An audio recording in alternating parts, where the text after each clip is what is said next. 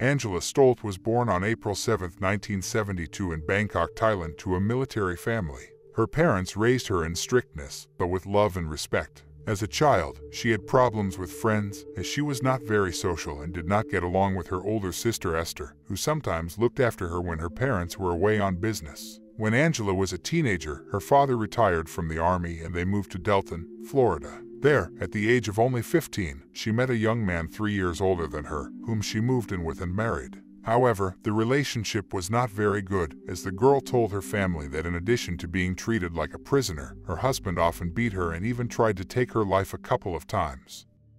After several years of suffering, Angela divorced, but at the age of 20 remarried to another man with whom she had her first child around the same time she was diagnosed with an anxiety disorder and depression. So she started taking antidepressants. Also added to her problems with depression were other health problems. The fact that Angela was born without a thyroid gland, so she had to undergo many courses of treatment with various medications, which worsened the condition of her body, and it became difficult for her to even walk.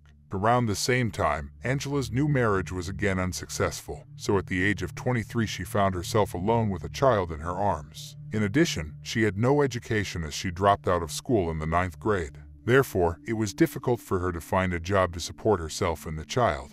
Then she began to think that she needed to find a man who would support her financially. Because of this, at the age of 25, Angela remarried, and from this union she had a second daughter. The new family moved to Volusia County, Florida. At first, the new marriage was going very well, but then Angela began suffering from panic attacks due to low thyroid hormone levels, as well as taking stronger medications that made her a little upset. Despite this, the woman worked hard to keep her house afloat and be more social with neighbors who thought she was weird. In 2006, James Skiefer moved in across the street from the house where Angela lived. James was a limo driver from Philadelphia. He was an affable and fun-loving man who had been in a relationship with a woman named Candy Medina for 17 years. She had one child from a previous relationship and 2 more from her union with James, who were about the same age as Angela's children. The children often played together and the families soon became good friends. They helped each other, went to parties together, and traveled. Angela loved to go camping with her children and was a big gun collector. She had all kinds of guns in her home. Some of them were decorative, but most of them were real. Although the guns were not loaded, she had ammunition for all of them. Despite her seeming happiness, this woman's marriage began to crumble, and one day her husband packed up his belongings and left for good. At first, Angela was happy because, according to her, he didn't treat her very well, but she found herself in financial difficulty again because she was left alone with her children.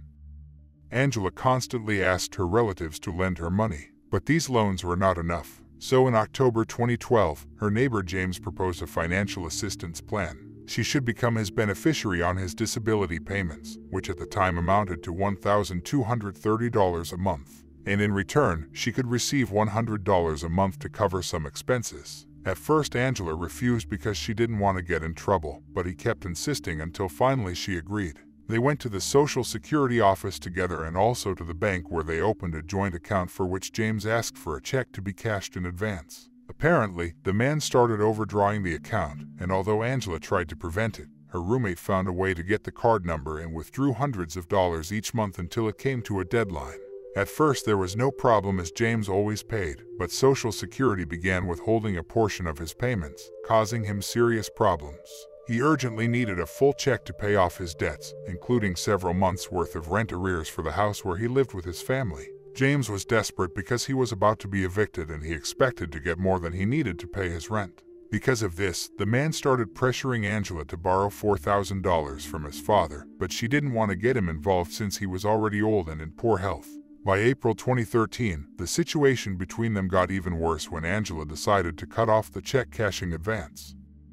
On April 3rd of that year, Angela and her neighbor agreed to meet to talk about money. So the woman, in the company of her children, picked James up early in the morning from work. When they got home, the children went to bed and she stayed with him in the kitchen to have a few drinks and discuss things. While they talked about the amount of money her father would lend her, Angela took the opportunity to add a painkiller she had stolen from her father to her neighbor's drink, knowing that it caused drowsiness, especially when mixed with alcohol. When James felt out of sorts, Angela drove him to the local cemetery. Once there, she stopped the car and they started talking.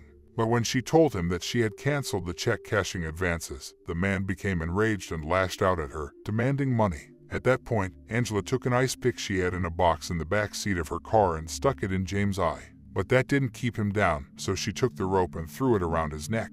Later, when James stopped moving, she took the ice pick again and stabbed him in the other eye. When the man was already dead, Angela didn't know what to do. She thought about calling the police, but the thoughts running through her head told her that the police would never believe her, that she would lose her children. So she wrapped James' head in plastic wrap to avoid bleeding and to avoid dirtying the car, then drove home with his body in the passenger seat. After arriving at the house, Angela parked the car in the garage where she cut up the body with a knife and saw. She then brought the body parts into the kitchen and put them in the oven. But when smoke and an unbearable smell started coming out of the oven, she realized she might get caught and came up with another plan. Angela began cooking some parts on the stove and placed others in trash bags and dumped them in the woods behind the house with the help of her teenage children, whom she led to believe they were disposing of a deer she had run over with her car the night before. While Angela was disposing of James, his wife became concerned that he had not returned home after taking a client to Tampa and failing to show up for his next job. Candy then reported the man missing to police, who immediately appealed to the public for information on his whereabouts. According to information from police officials, James was last seen on April 2nd when he left his home. The missing persons flyers described him as a man about 180 centimeters tall, weighing 120 kilograms, with brown eyes and brown hair. As for distinguishing features, he had several tattoos, including one that read Gringo on his neck, the skull of the band Metallica on his right calf, and NCC on his right forearm. Candy told detectives that her 16-year-old son Tyler had been receiving text messages from his father's cell phone saying he owed money to several people and needed to disappear. But the family questioned the disappearance and the veracity of those messages, since Candy and her children were financially dependent on James and believed he would never leave them. Investigators then went to the company where the man worked and found his van parked on the premises. But upon examining it, they found no evidence. James' boss, Pitt Harrington, told officers he didn't know where he was and that nothing unusual had happened at work.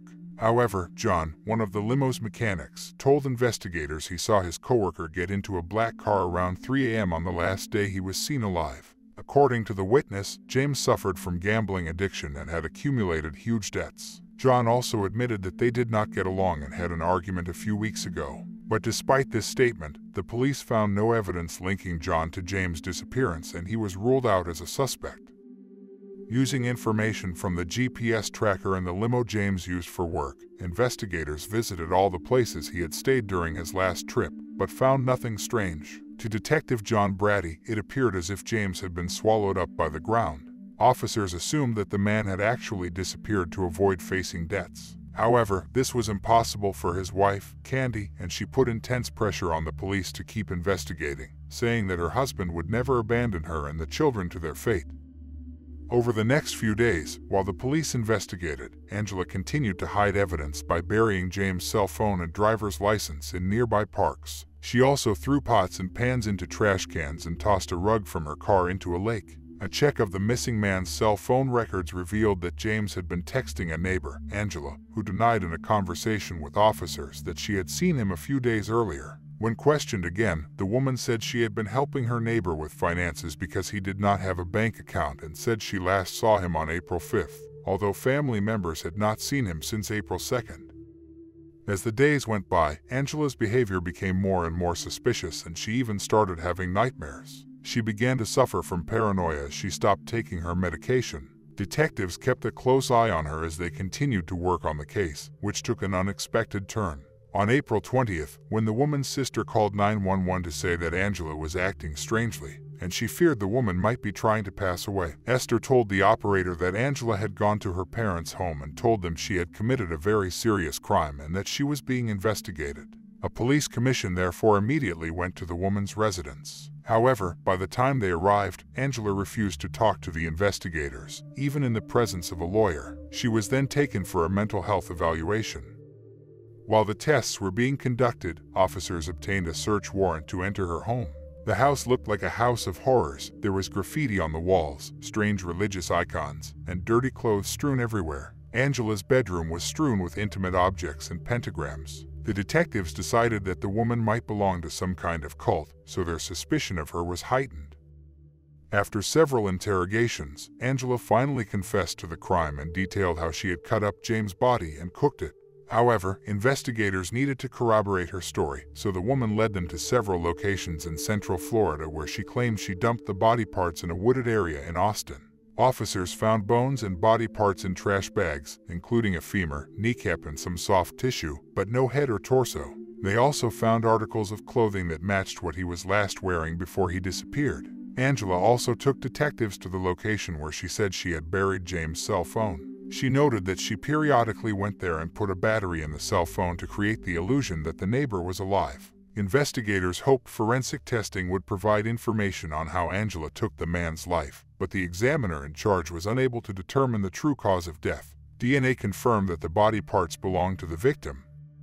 After obtaining evidence and a confession, Angela was placed without bail in the Volusia County Jail. A deputy prosecutor charged her with second-degree murder, tampering with physical evidence, and abuse of a corpse. In September 2014, Angela's attorney filed a motion arguing that his client acted in self-defense under Florida law, but Judge Render Reuter denied the motion and sent the case to trial, which began on December 1, 2014. Prosecutors presented greed as a motive, arguing that as long as the Social Security Administration thought James was alive, monthly checks for $1,230 went directly into his account, which was Angela and James' joint account. Prosecutors also suggested that the defendant gave James medication and then took his life when he lost consciousness. They found that hours before the incident, Angela had bought plastic sheeting, which she used to wrap James' head with, and rubber gloves, indicating premeditation. The prosecution alleged that the woman was so angry that James was constantly overspending on the joint account that she devised an entire plan to take his life. The prosecution also called Angela's sister and daughter as witnesses at the trial, who said she confessed to them that she drugged and killed James. Angela's 17-year-old daughter said that when she asked her mother about the horrible smell in the house, she initially lied and said it was a dead rat in the oven. But then she confessed to her and told her what she did to a neighbor, allegedly because he threatened to kill her. Angela stepped up to the podium to testify. She was dressed in black, wearing glasses and her long brown hair. Periodically, she turned to the jury and spoke to them in a shaky voice. She said that she had taken James' life in self-defense, and that she didn't know what her rights were at the time, or she would have reported everything to the police right away. She was afraid that her 2 children would lose their mother. Angela noted that she tried to preserve some evidence for the police by putting it in plastic bags, such as James' driver's license, which she buried in the park. However, most of the evidence was not preserved, as James' head was never found. Only 56 of the man's bones were able to be found. She went on to say that she used a saw to cut up the body and then, after unsuccessful attempts to burn the limbs, put them in trash bags and scattered them around the neighborhood. Prosecutors argued that Angela slipped sleeping pills into James' drink without his knowledge. The woman's attorney questioned the charges, saying that James knew the sleeping pills were in the drink and that Angela's intention was not to kill him but to keep him away from her 2 children because she knew that when she told him she would no longer give him money, the man would get angry. Angela also said that as they were sitting in the car, James became upset, grabbed her right shoulder, and began to approach her, threatening to kill her and her children. At this point, Angela reached for the box of camping gear she kept in the back seat and thought she had pulled out a screwdriver. However, it turned out to be an ice axe, which we already know went into the man's eye. Angela also said that James was still holding her, at which point she reached back into the box, grabbed an electrical cord and put it around his neck, taking the man's life. The prosecution then showed a videotape of one of the interviews conducted with Angela at the sheriff's office. In the video, she claimed that after taking James' life, she pulled the ice pick out of his right eye and stuck it in his left eye. However, at the trial, Angela claimed she did not remember doing this and said that after everything that happened, her nightmares mixed with reality, distorting her memories. During cross-examination, the prosecution pointed out how Angela changed her story and lied to investigators who stopped by her home to ask about a neighbor she was probably cooking for at the time. The entire courtroom fell silent when the woman replied that when police knocked on her door, she had already turned off the stove and put James somewhere else. After that confession, the charge against Angela was changed from second-degree murder to first-degree premeditated murder, and the other charges were upheld.